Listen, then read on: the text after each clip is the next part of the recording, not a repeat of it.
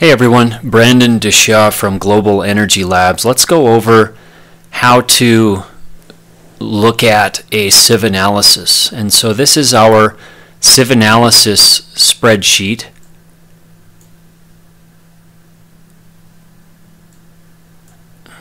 And what you're going to see, what I'll talk about are, let's go with this section first. So this is displaying the standard sieve sizes, and for our sieve analysis that's focused on frac sand, which we can do any type of sieve analysis, but this stack is set up for frac sand, so it's sieve mesh sizes 6 through 200 and then a pan. And on each sieve analysis what we do is we weigh the sieve, and here's the mass of the sieve right here. And then after the sieve analysis is done, we record the mass of the sieve afterwards. And so the difference between this number and this number is this number here, retained. And over the course of this sieve analysis, we'll add up all of the sand that's retained, and that should be 100%.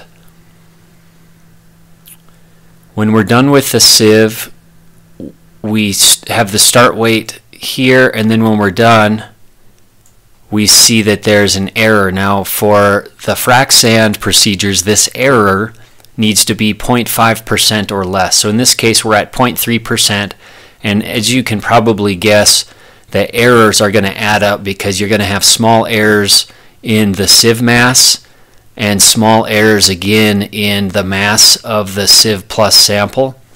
And so those errors do add up over the course of the experiment, and we want them to be less than 0.5%.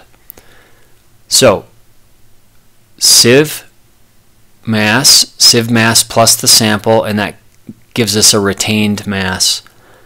Now let's look at this portion down here. So for frac sand, and again, we can do sieve analysis for other types of products, but this one is set up specifically for the frac sand sizes. So the main sizes for frac sand are going to be 2040, 3050, 4070, and 7140. 7140 is also referred to as 100 mesh sand.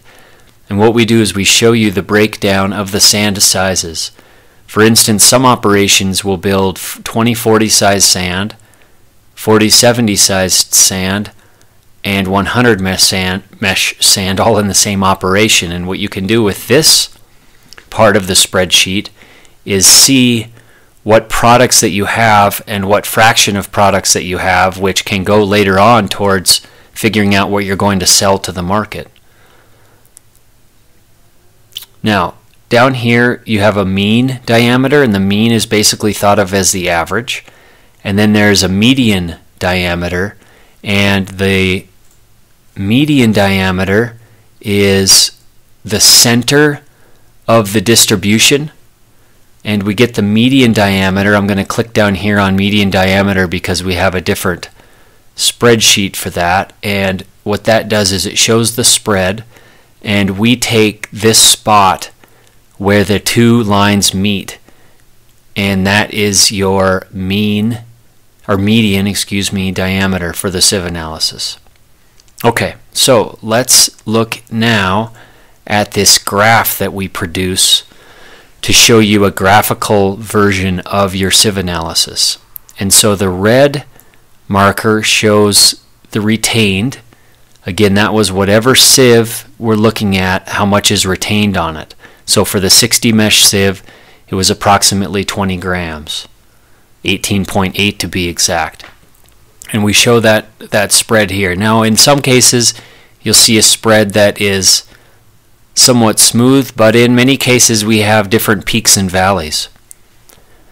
The other part of the graph that's interesting is the cumulative, and this can shift left to right depending on the weighted average of this spread. So this can, for some samples, this may shift this way if the spread is a finer grained sand. Again, the finer grains are over here. And that shows you how to look at a sieve analysis.